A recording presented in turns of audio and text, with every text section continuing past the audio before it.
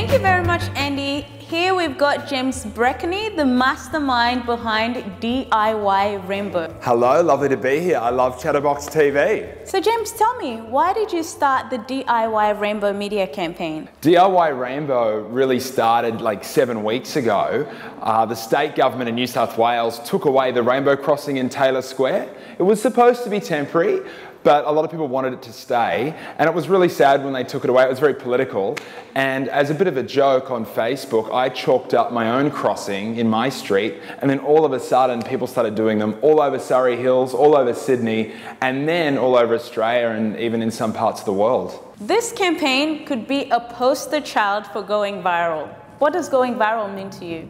I think going viral is so subjective, which is so great. I think if you're somebody on Facebook and you're getting 3 or 4 likes and then one day you come up with something really funny and you get 30 likes, I think that's a little bit viral or a cold, you know. Do you have any tips or advice for anyone that wants to make a successful social media campaign? I think, you know, lightning strikes, you can never really pick it. You always want to be true to yourself and do what you think's right instead of fishing out likes and fishing out popularity.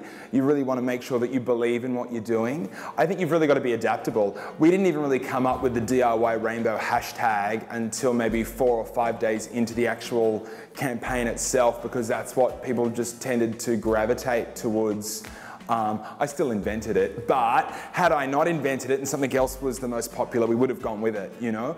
Also, you need a team. I think about 1 week into it, I was dead, and I reached out to a whole bunch of people at digital agencies, and 3 or 4 friends jumped in and helped me manage the page. And don't be afraid of sharing the workload. If you could go back and do it any differently, would you? I don't think I would do much different.